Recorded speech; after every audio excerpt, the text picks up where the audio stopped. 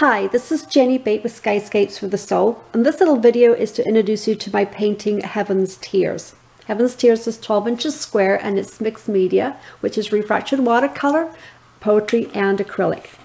Let's get a little bit closer and see some of the other features. Once you get oblique light across it, you can see the texture. And a little closer in, you will be able to see the poetry there.